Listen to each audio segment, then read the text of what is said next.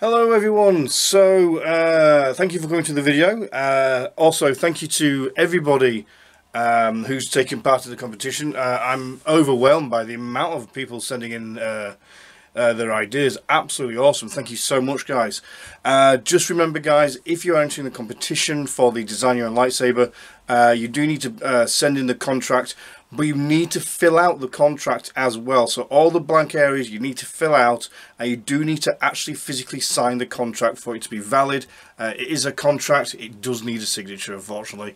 Now, the reason for this video is because I've had a number of messages from people saying, oh, we really want to have a lightsaber video where it shows us XenoPixel, NeoPixel, that sort of thing.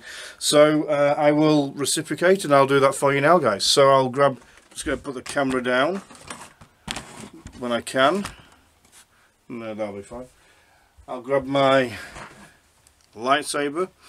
So obviously this is the Star Killer from the new range, which will be out in the next couple of months.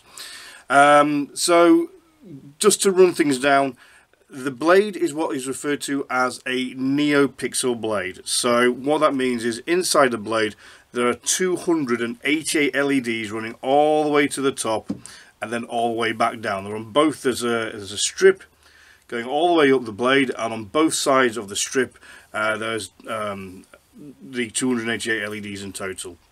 They fit onto a pogo pin, which is about here, and that pogo pin transmits or transfers the data of what's happening from the soundboard over to the blade. Now let's have a look at the soundboard. So cool to be able to do that. So this is the chassis, and look, you can see here this is a soundboard, and this soundboard is a XenoPixel soundboard. So it controls and programs everything. If you were to add or remove sound fonts to this board, you would remove the SD card. This is only for now. In the near future, we do believe you'll be able to do everything from your app on your phone, along with having like up to 100 different blade effects. But you would remove the SD card, put that in the computer, and then add your new sound font or remove whatever sound font you want. Just a note, a message for you. every time, just a note, if you are going to be removing the sound SD card, you must always do a full backup of that SD card, so that if anything goes wrong, you've always got a master there for it. So I just need to line that up so I can see what I'm doing. Okay, so that's lined up, in, and lock in place, and it's back in. Awesome. So yeah, something to seriously take into consideration, to remember. No problem accessing SD card. If your computer prompts up saying format, cancel, do not format the SD card. If you haven't backed up everything on the SD card and you format it, everything has gone. I can't send you all the files again, because the files, for some reason on Gmail, it wants to send only the things inside a file. So I'd have to send you like 50 files, and that'll be one folder.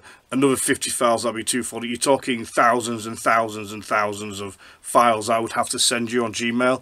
It would take hours to send it over. I just can't do that. So please make sure you've backed everything up. So what we're going to do now is I'm going to demo all the different sound fonts on here for you. So I'm just going to pop you down here for a moment. Get it nice and center. I will be using the app. So let me just turn the light off so you can see the phone app itself. Okay, so we're going to connect to Saber. Yep.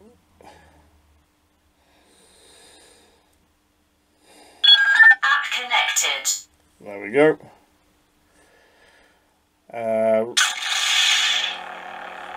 Yep, actually I will move this to the side.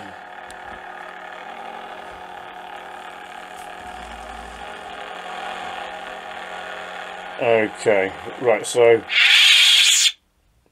I'm just going to turn the volume down ever so slightly.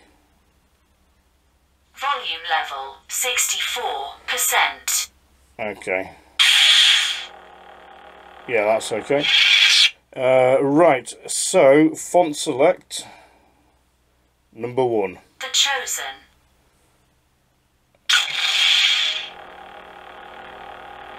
So that's the Chosen. New Horizon.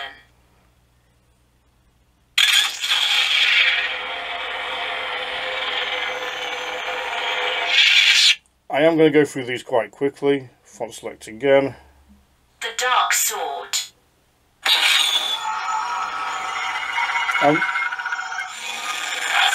And what you'll see is each font has its own blade colour, its own startup. So each one does a different thing. They're not all the same.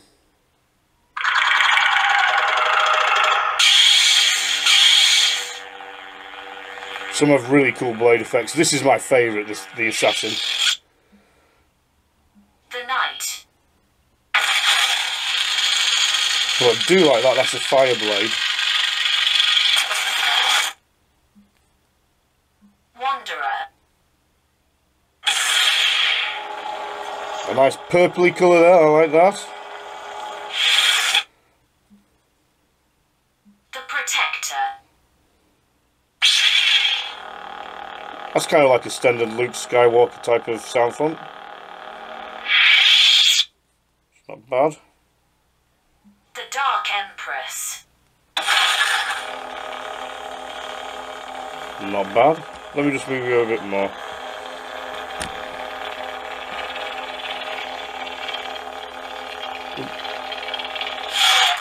That's not bad actually, that's better than I remember. I'm just going to move this over, so... Right. Let's have a look at the next font. The Sun.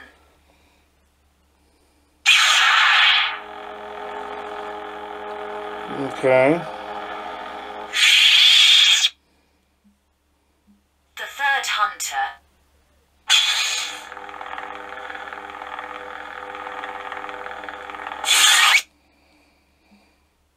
The Master.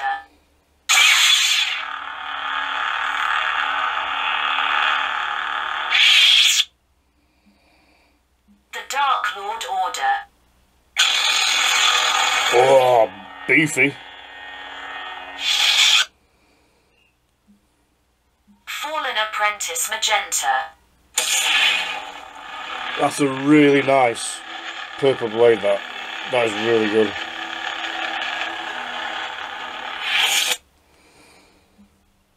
The Princess. Oops, missed.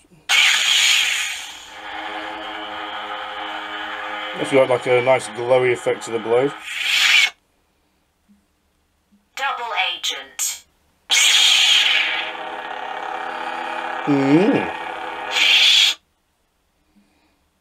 Truly Lost.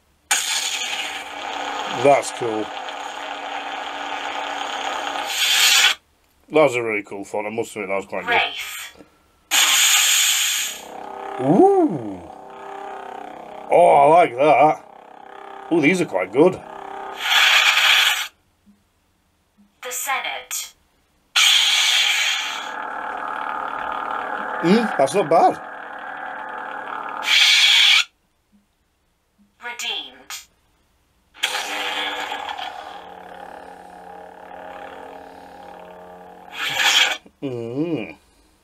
Bounty.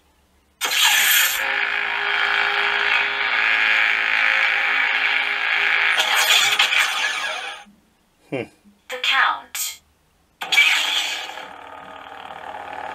Oh, there's a bit of shimmer to that blade. That's quite good. Codex of Light. Yeah, that's not bad. I quite like it. Cyber Terror.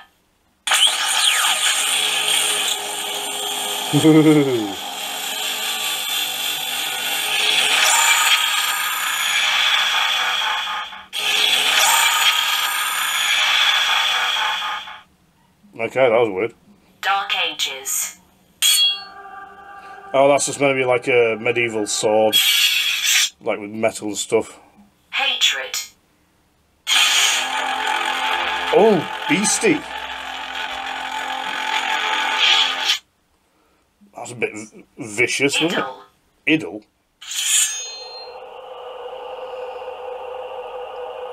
Okay. That's weird. Serenity.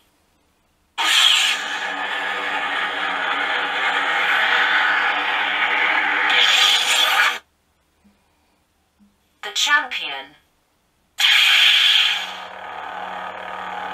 No, that's fair, I suppose. The Dark Lord revisited. Got a bit of meat on that one.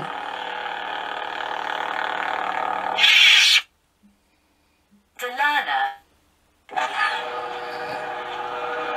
Yeah. The second.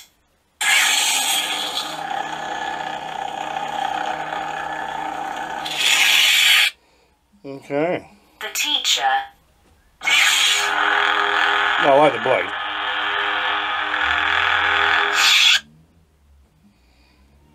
Whispers of power. Oh. Oh, I like that's good. That's a good one, guys. And the final one, font 34. Moonfield. Oh god, it's Moonfield.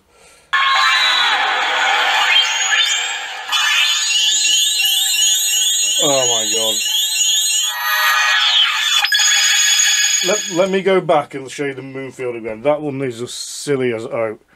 Right, this is Moonfield. It just really slowly has a rainbow bay flying up.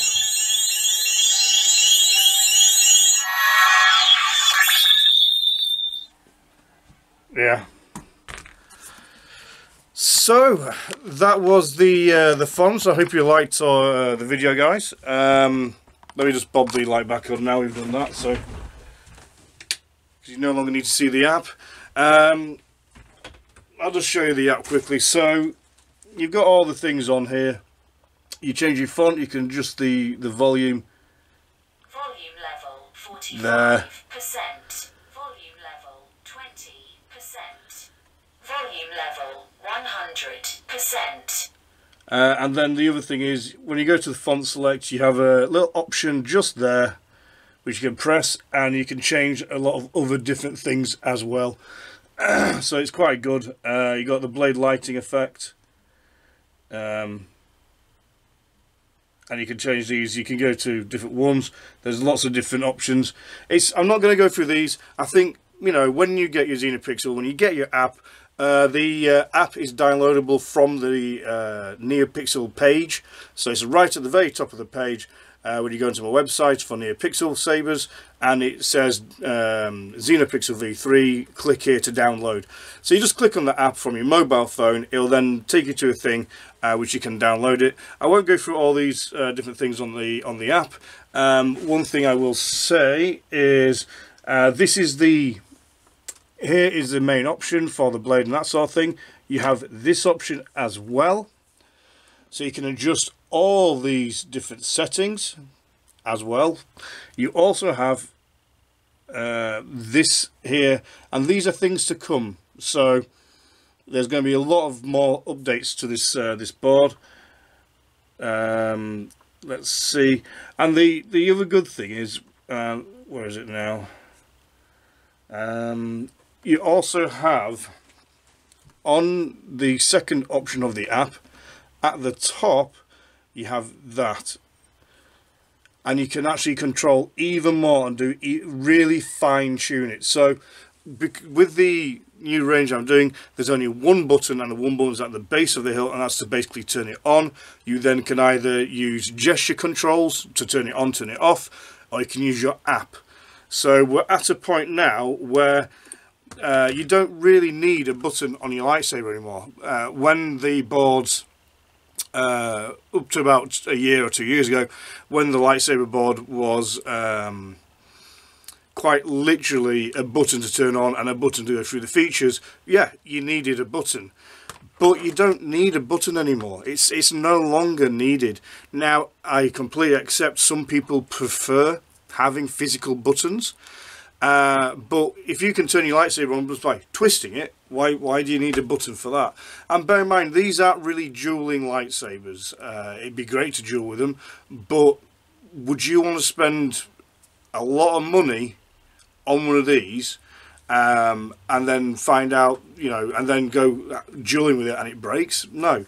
It's like a lot of people won't duel with NeoPixel lightsabers because with the blade having around 288 LEDs inside, you run the risk of 288 problems occurring from smashing these around. That's why you would use an RGB lightsaber. So at the end of the day, RGB lightsabers, basic lightsabers, are the ones that you want if you are going to go out there and smash these things around and going to duel. If you want something that looks absolutely awesome, is so much fun and is great on display, you'd go for NeoPixel blade. You wouldn't actually go for NeoPixel. You'd use NeoPixel for having something amazing and something to look at and display. You wouldn't use it for dueling.